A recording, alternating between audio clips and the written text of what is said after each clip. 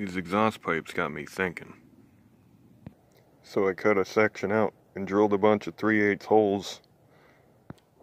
Got this here diesel muffler.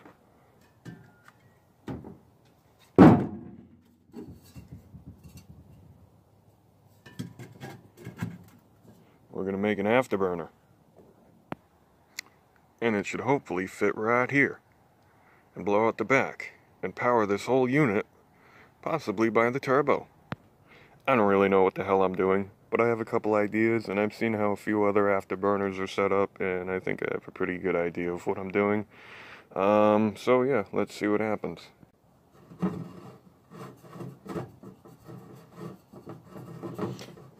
And yes, the holes are technically swirl ported, if you will, by looking at them, so it might kind of create a swirl effect, but that's as clean as I'm going to get it. It'll be alright. So, now, which way am I doing this? I think I'm going this way. Yep. Now I'm going to weld that in there like that. And then I got to make my cones. Oh, it's all welded on there. Should be pretty centered. It looks pretty damn good.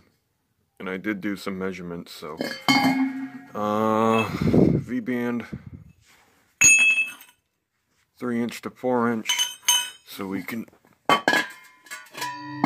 do this like this and then like that.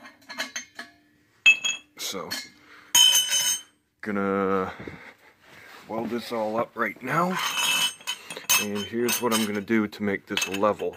So I'm gonna take this little turbo compressor back plate, I'm gonna put it on here, and I'm gonna level this because these aren't really cut perfectly straight, and I want it to be sitting level, and I'm just going to level the top. The V-band is going to be level on the floor, so there's that. Got it tack welded. Now let's see if my leveling system works. Ah, it's a little crooked, but what about from this side? I think that's probably the best I'm going to get with the crooked cuts, so... Oh, there we go. Not bad. At least part of it's level. So, anyway, I'm going to finish welding this piece up, and then weld it to the case, or the can, and continue on. Well, here's this piece. Freshly welded. Let's see. Yep, that's not bad. That's not bad. That's workable. Let's fit it up on the turbo and see what it looks like. Well, that looks pretty cool. Gotta clean the welds up a little bit. And I was thinking about taking this and piping it into that, along with some fuel for a fucking big bada boom.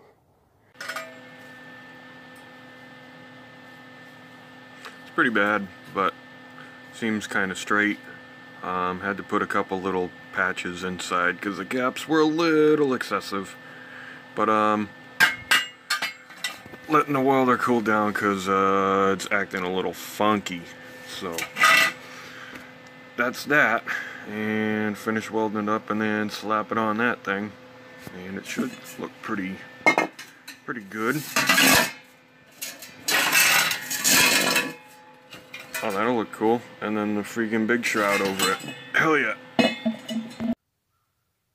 Well, the welds are subpar, but a little help with a flap disc, I think we can solve that, make it nice and shiny and purty. But it looks pretty good. I haven't welded it on yet, but we're going to clean it up now.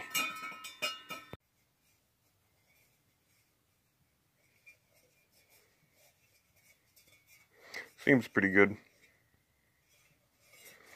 Probably as best as I'm gonna get it with the crude shit I'm using.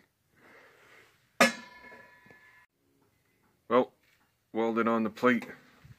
Made it out of scrap piece of the Corolla hood because recycle.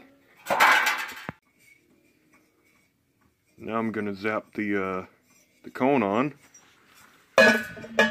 and probably put a couple supports just so if this thing gets heat stressed it won't just like melt and warp and shit. So I think it'll look pretty cool. Decided to fit it up and see what we're looking at. Looks pretty bitchin' to me, even without the full shroud on. So I don't feel like doing anything much more today. It's getting pretty wet out here, and I gotta find some metal. So I think that's it. But there is tomorrow, so I suppose we will see you then. Well, using a measly piece of paper, I made these little dealies, and here's what I got. Not bad. Minimal measuring on this cone, and it's pretty good fitting on there. It's kind of tedious to fit it because it's not like cleaned up, but that's pretty good. It's not fully centered up, but not bad. It's getting there.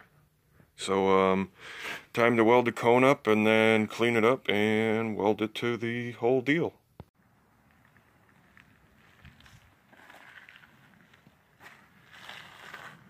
Well, there's the finished product.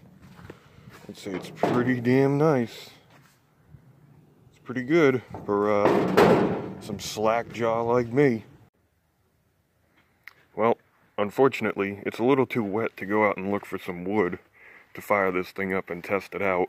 So unfortunately that's not going to happen today, and I don't have an ignition source other than the wood to ignite the oil. So yeah, there's no spark plugs or any type of coil system in this. It's literally just the heat this produces and the leftover coals. But yeah, I suppose I'm going to include the first attempt on oil. That was probably 2-3 days ago I tried it. I think it was pretty successful, just being out of the like right out the gate setting this thing up. So this is pretty much the fuel system I have. It's a 60-pound fuel pump going to a fuel injection return style regulator to a nitrous solenoid. Then it goes up the hose here to a nitrous jet kit, and I have the smallest orifice, 0.57. Then it goes into this really long injector I made that has a dual spray on the end. It kind of just my own nozzle design. Pretty much I just smashed it with a hammer until it sprayed the way I wanted it to. So we're going to include that run, and yeah.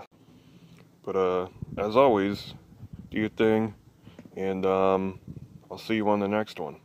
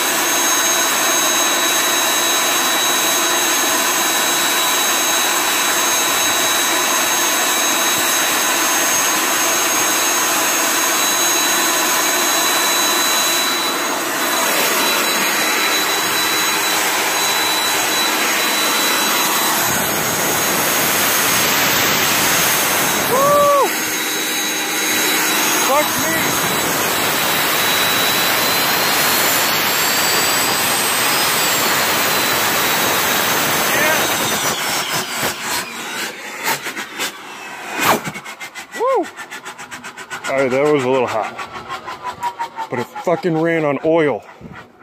Hell yes. It will backfire pretty good though.